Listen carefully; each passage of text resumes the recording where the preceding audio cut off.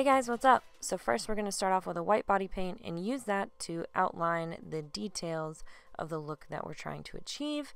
I'm not doing anything perfect because I'm going to be using colors later on and you won't end up seeing these white lines. Starting off with a lime green body paint, I'm going to fill in the giant green leaves first, and following that I'm going to take a teal body paint and do the little leaves in between and the little leaves that go around them.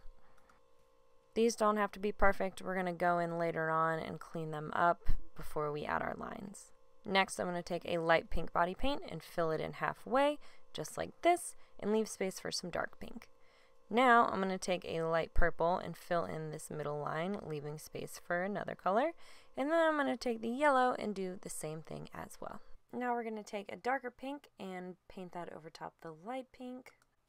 And then we're going to take the red and blend it all the way down with all the colors together. That way you get a cool ombre effect. Then we're going to take a dark purple and blend that with the lighter purple, just like we did with the pink. We want it to all kind of melt instead of look two different shades. What helps me is I'm going to take a clean dry brush and blend them all together, and that way you get more of a seamless look than more of a piecey effect. I'm going to take a lighter purple here and do the same thing, going back in with a brush that has nothing on it and blending them all together. Now we're going to blend that yellow with some orange and give it an ombre effect. And then going with a dark blue, and we're going to add some more shading to these little leaves.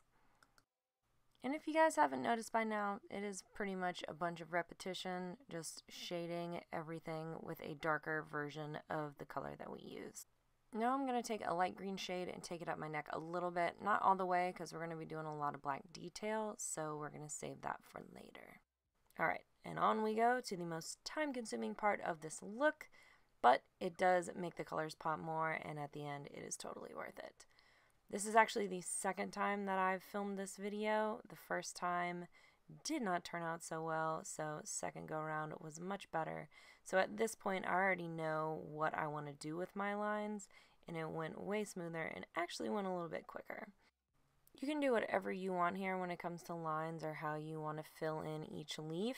You could take reference photos offline or just come up with it with your brain. That's what I did here. But like I said, this is the second time I filmed this, so I already had some ideas and things that I had already done that I liked from the first time.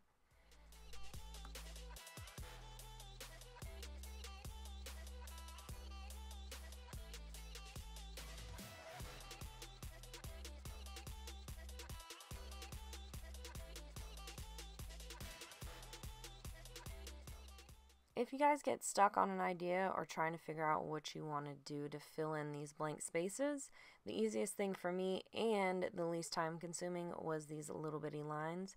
It saved me so much time, and because they were so little and intricate, they made the look more detailed and not too busy or cluttered because we tried to make each leaf an intricate design. Honestly, all you have to do is go in there and make some simple shapes like triangles and hearts and lines, and it'll all come together and look like one cohesive piece.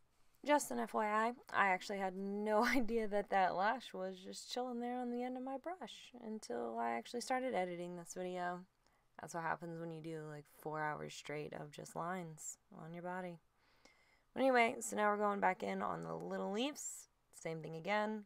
Line, line, line, line, line. And little details. Nothing too much because you don't want to make them too busy and you don't want it to be cluttered. Plus, we're on the home stretch and it's almost time for us to start working on that face.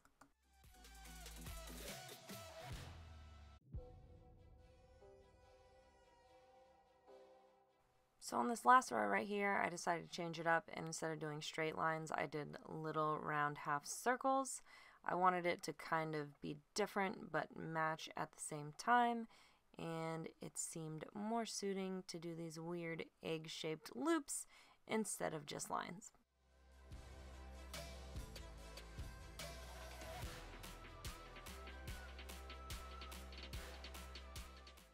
Alright, so now I'm taking a super stiff brush into my black paint and dabbing it on my hand to get some excess off.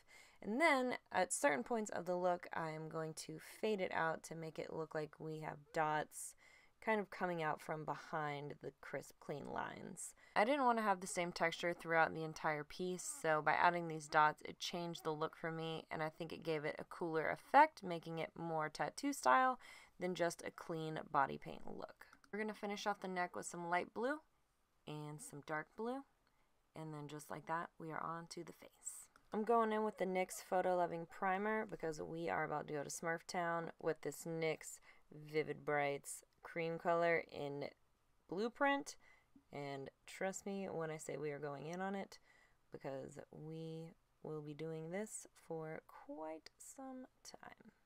And by quite some time, I mean this took me 15 minutes to smurf myself. Next, I'm going to go in with my NYX Jumbo Pencil in Milk, and then I'm taking their eyeshadow in Whipped Cream on a fluffy brush to set that.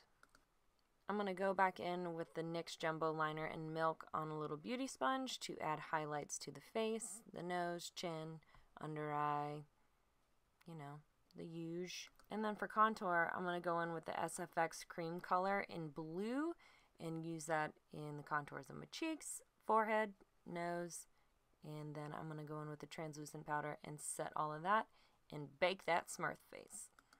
For highlighter, I'm going to go in with the Away We Glow Liquid Highlighter in Liquid Prism, and also the Duochrome Illuminating Powder in Snow Rose. Great combo. And I'm going to deepen up my contour with the Primal Colors in Hot Blue. For my crease and the bridge of my nose, I'm going to go in with another Primal Color in Hot Yellow. And then for the outer corners, I'm going to go in with Hot Pink.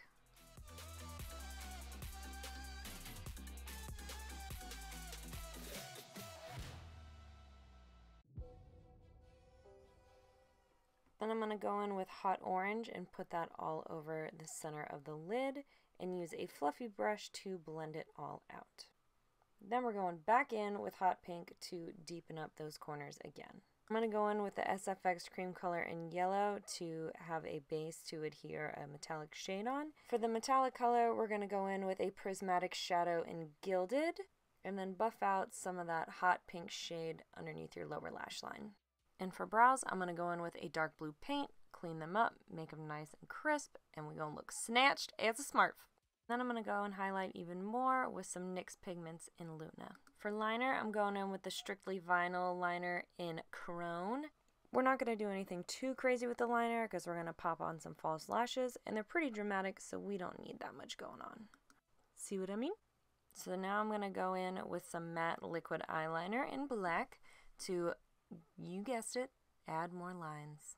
So now we're going to go ahead and add lots of little leaves underneath this line. I did an even amount on each side, and then after I was done with those, I went back in and made each one thicker and even so that I could add cute little embellishments.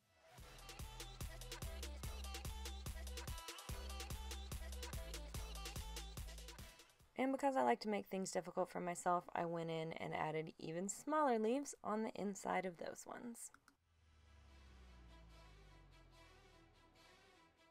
But guess what? Now we're going to do some dots. For some final touches, I'm going to go in with some NYX Glitter Primer and put some glue down.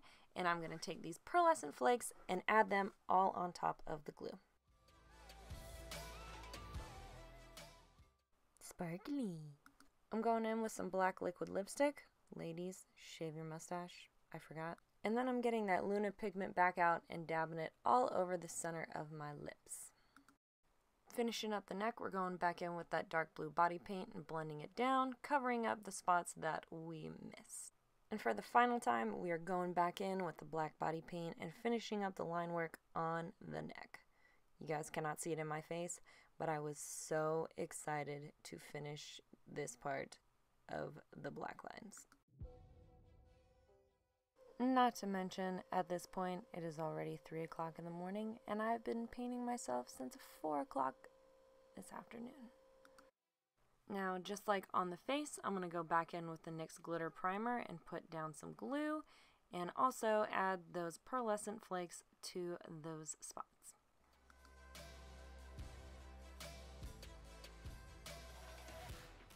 And for the finishing touches on the face, we're going to go in with the lime green body paint and fill in the empty spaces in between the larger and smaller leaves. And then I'm going to go in with a NYX Faux White Inner Eye Brightener pen in the shade Baby Powder. To finish off the body, I'm going in with a similar paint color that we used on the face, and I'm just going to paint all the empty spaces that I see.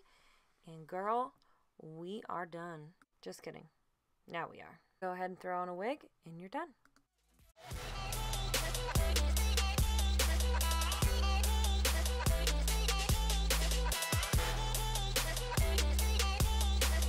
Alright guys, well this is the finished product of my Aku Goddess.